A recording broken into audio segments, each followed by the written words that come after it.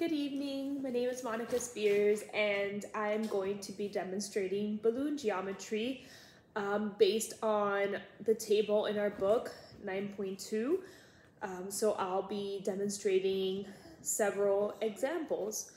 So the first example of balloon geometry that I'm going to present is sulfur dioxide.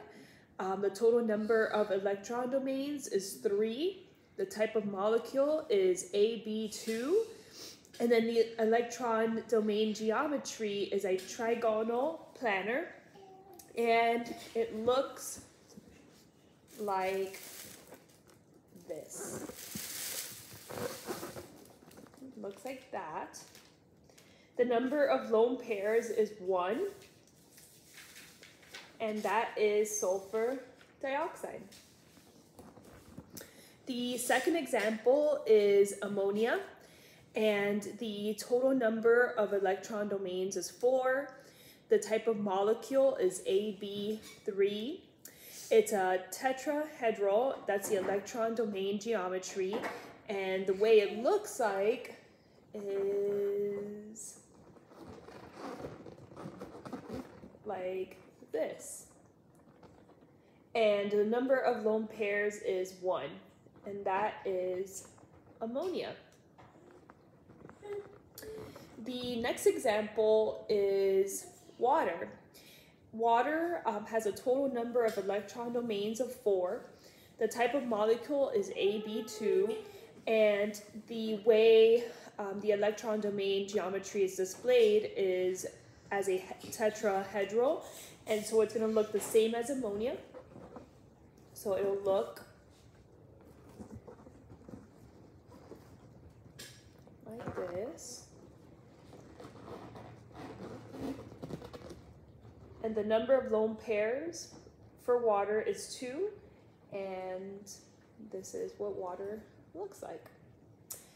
The next example is sulfur tetrafluoride. The number of electron domains is 5. The type of molecule is AB4. And the way the electron domain geometry is displayed is called a trigonal bipyramidal. And the way it looks like, it's going to be a little hard, but it's going to look like this.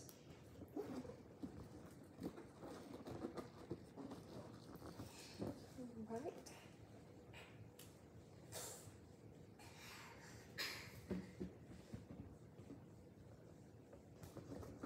I don't know if my fingers can fit all this. So it'll somewhat, it's a bit hard to display, but it'll look something like this, something like that. And then the number of lone pairs is 1, and that's sulfur tetrafluoride. The next example is chlorine trifluoride, which has a number of electron domains of 5. The type of molecule is AB3, and it's going to be like sulfur tetrafluoride in the sense that it's a trigonal bipyramidal. So again, it'll look something like this. I know it's kind of hard to see that there. Maybe my balloons were a little bit skinnier, but that is going to be chlorine trifluoride, and the number of lone pairs is 2. The next example is iodine difluoride. The number of electron domains is 5. The type of molecule is AB2, and it's going to look the same as the last 2. It's going to be a trigonal bipyramidal, and that's the electron domain geometry, and it will look like this. It will look like that, and the number of lone pairs is 3. The next example is bromine pentafluoride.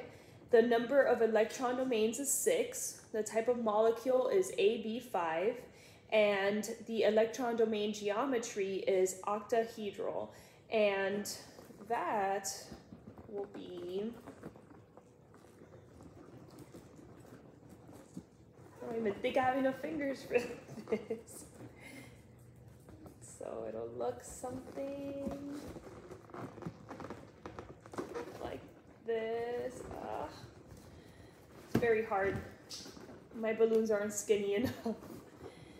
So it'll look something like this, and then this one will go in the bottom. So that's bromine pentafluoride, and the number of lone pairs is 1. And the last one is xenon tetrafluoride. The number of electron domains is 6. The type of molecule is AB4, and again, it's an octahedral. So it'll look, gosh, I wish I could do this. It would look something like this, and the number of lone pairs is 2. So that is xenon tetrafluoride. Thank you for tuning in, and have a great evening. Bye-bye.